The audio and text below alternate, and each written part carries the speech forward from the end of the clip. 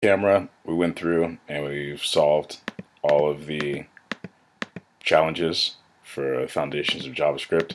What we're going to cover briefly is after you're done with a module and all of your solutions have been approved and you're allowed to become a mentor, what you want to do is git merge, but you could check what's going to be merged by doing a git diff. So these are the different branches we've created, branch 1 through 10 for the individual problems that we've done, and you could check what the difference is or what's going to be merged by doing git diff from branch 1 to master.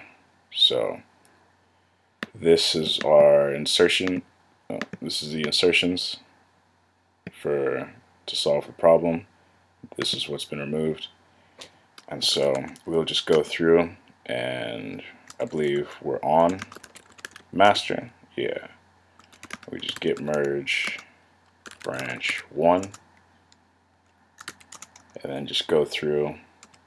Sometimes they'll ask you for a message in Vim, but it's the same concept. Just go through and merge every single one of these.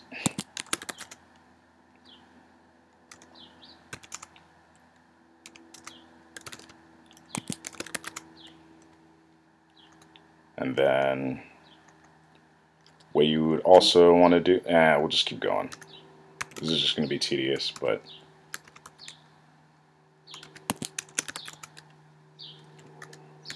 just to show you guys how to do it.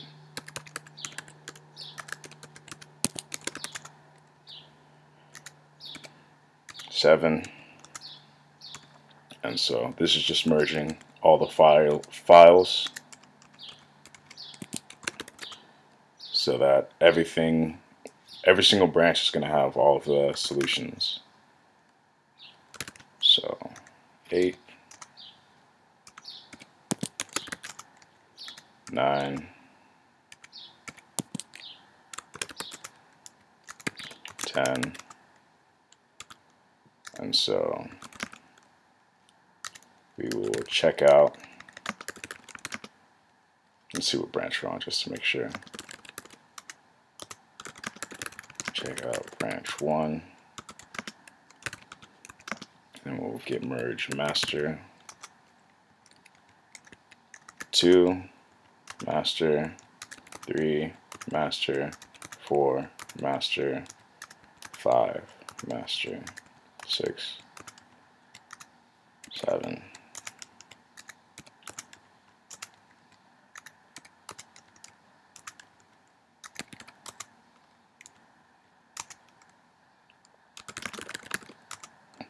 So now we're on 1, and we have our solution for 1. Or we're on branch 10, and we have our solutions for branch 1. And yeah.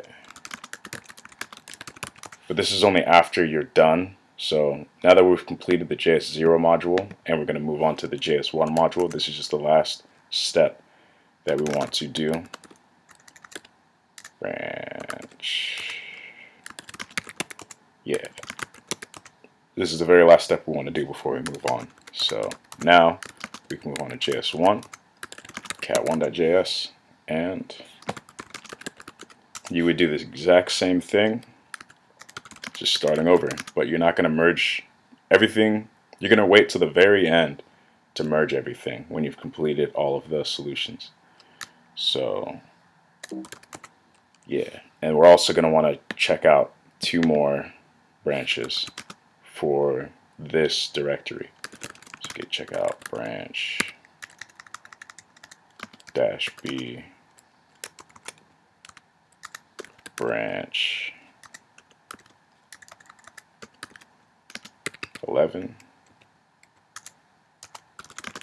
branch check out master, and then 12 branch check out master.